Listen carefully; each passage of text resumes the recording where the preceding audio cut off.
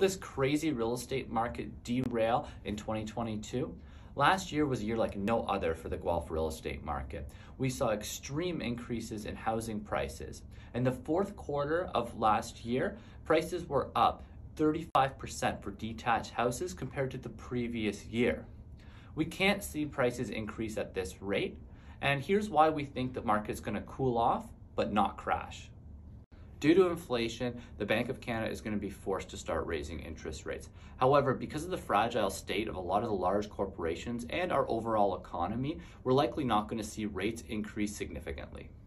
The Government of Canada is also talking about implementing several policies to try and slow down the real estate market. They've talked about banning foreign ownership for 2 years, applying a vacancy tax, as well as banning closed bidding wars, and several other policies.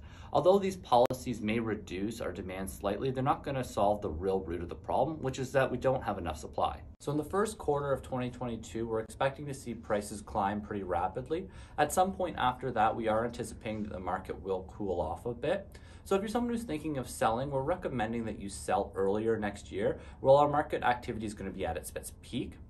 And if you're someone who's thinking of buying and you're thinking, maybe I'll hold off and wait until the market cools down, I'd be hesitant towards doing that, just because even if the market cools down, it may not correct as much as prices go up in the first bit.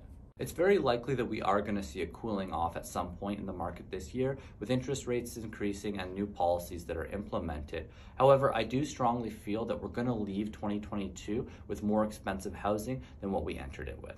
Hi, I'm Brad Wild from Go Wild Real Estate. If you're interested in learning about how to take advantage of the real estate market in 2022, please click the link.